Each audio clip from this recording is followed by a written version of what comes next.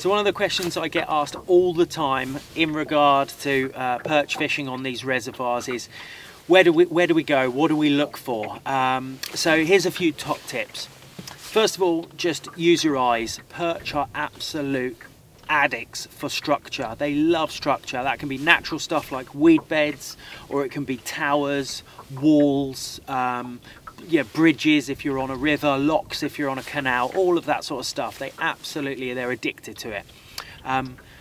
There's also quite a few underwater features that you can't see from the surface, and really you're going to need to try and get yourself a fish finder. So I've got a Humminbird Helix 12 here, quite an expensive unit. Maybe you don't need a really expensive unit like this, but getting something that can give you depth and certainly see what's underneath the boat is really critical. What are you looking for? Well, if you've got side scan, you'll be able to see things like old riverbeds. You'll be able to see very steep drop-offs.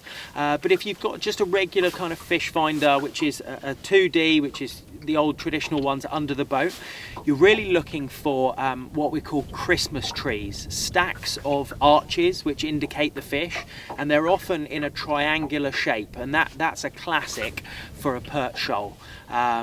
Whenever I see one of those, it's almost 99% certain it's going to be a perch shoal rather than a bream or zander or roach or anything else like that. So keep your eyes peeled for the features. Definitely keep your eyes peeled if you've got a fish finder for those underwater arches, and also pay attention to what depth they're in. If you tend to find a shoal and they're in, say they're in 15 to 18 foot of water, you catch a few and then that area dries up, often try and replicate a similar type of thing, a similar type of depth or another bay. Whatever you've been catching in, perch can often repeat themselves on a day. So keep your eyes peeled for where you're starting to catch, and then repeat that through the day, and chances are you're going to find another shoal that's similar.